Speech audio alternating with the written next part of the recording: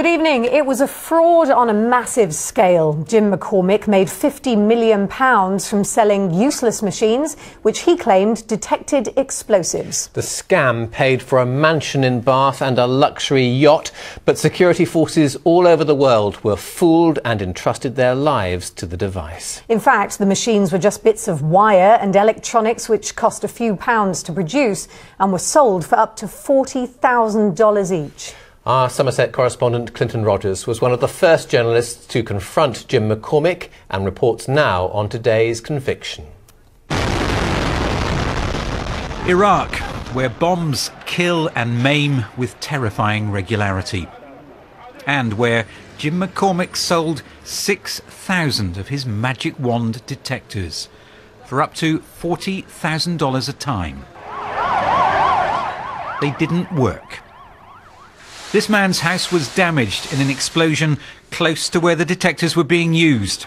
His daughter and son-in-law were injured in the attack. If that device was effective, if it was working properly, then none of this would have happened. This is the Inspector General of the Interior Ministry of Iraq. He came to the Old Bailey to present evidence against Jim McCormick. And afterwards, he gave a withering condemnation of the man and his machine. I feel furious, speaking as an Iraqi citizen, when I think that this gang of Jim McCormick and the Iraqis working with him killed my people by creating a false sense of security with a useless device. Mr. Jim, Investigators are in little doubt that some officials in Iraq profited handsomely and dishonestly from importing McCormick's devices.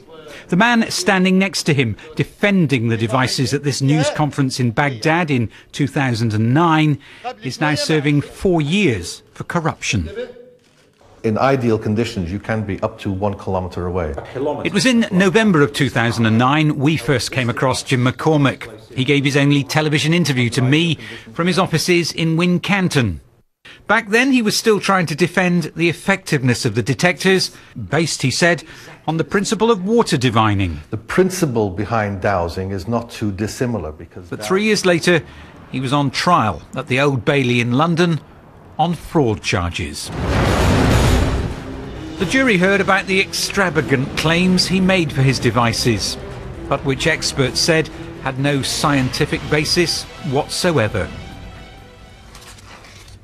In fact, McCormick was inspired by this piece of kit, sold in the United States for less than $20 as a novelty golf ball finder. With a little practice and the information on this video, it even comes with its own instructional video. Jim McCormick bought 300 of these golf ball finders, simply rebranded them as bomb detectors, and then sold them for $2,000 a piece.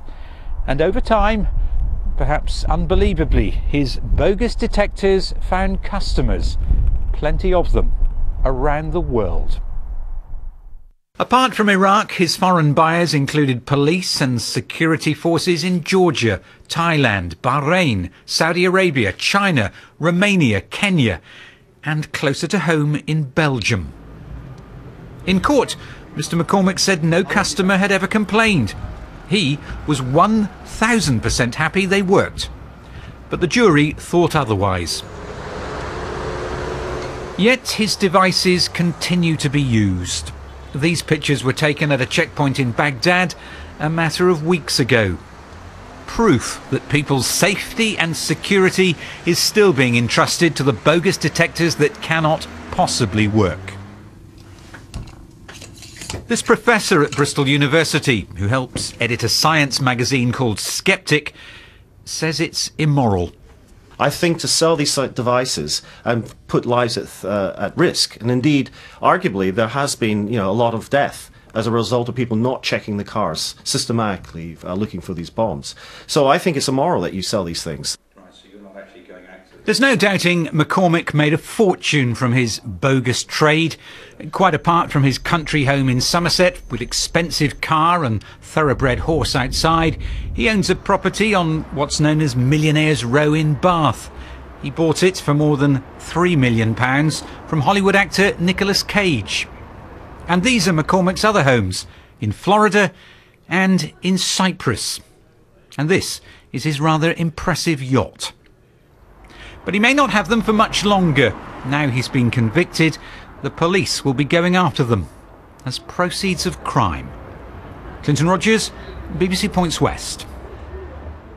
Well, our chief Somerset correspondent, Clinton Rogers, has followed this story from the very beginning, and Clinton is with me now. Clinton, I've got one of his early devices here as well.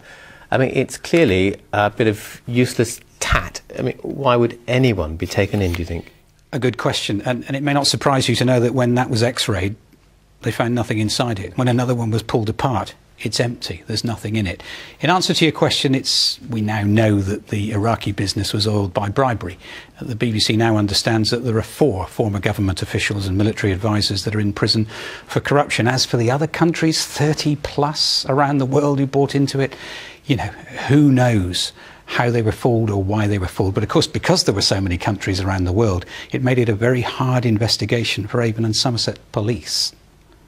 It has not been easy, but Avon and Somerset Police, working with the Crown Prosecution Service and other partners, have got the conviction before the court today. We will now pursue McCormick's wealth through the Proceeds of Crime Act and make sure that crime does not pay.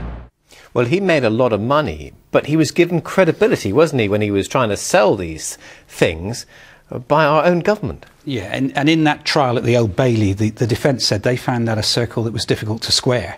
On the one hand, the Crown is prosecuting him for fraud, and yet on the other hand, for a period of 4 years, the government, various agencies were indeed supporting him. The Royal Engineers Export Support Team, the Army no less, were helping to demonstrate devices similar to this at trade shows in the UK, and he got money from what was then the DTI, or a branch of it, Department of Trade and Industry, to go on trade missions abroad, as you say.